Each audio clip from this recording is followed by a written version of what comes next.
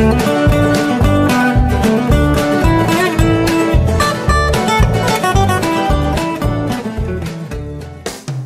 hello everyone!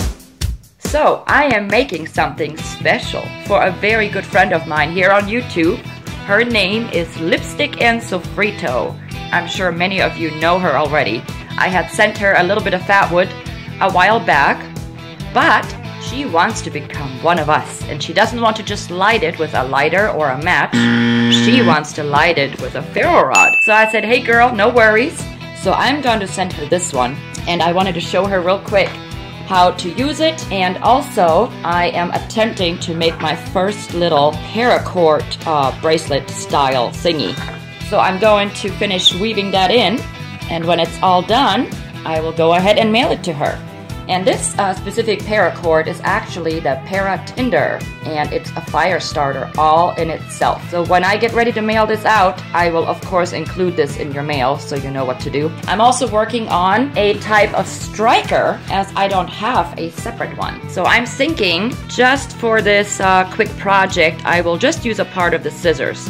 I have found that they use quite a bit of the ferro rod, so it will end up shaving it off a lot quicker.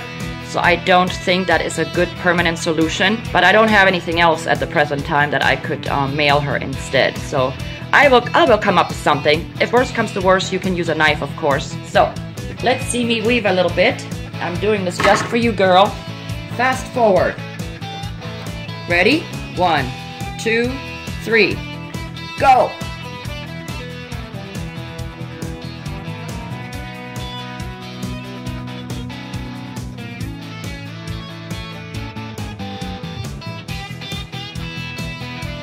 A few minutes later.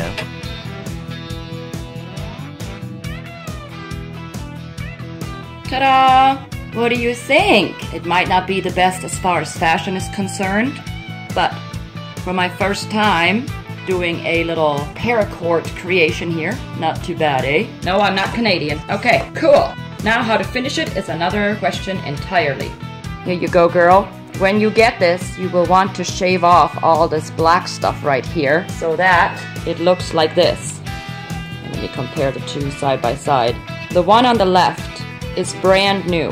The one on the right is the way you will want to use it. You can see how I scraped it off here. So you will just kind of shave that off, and then you can use part of the scissors. And if you look at this, you can see a bit of an elevated part right here. This is the part you want to strike against. And you're going to carefully use your scissors. Let's not set my house on fire. But there you go.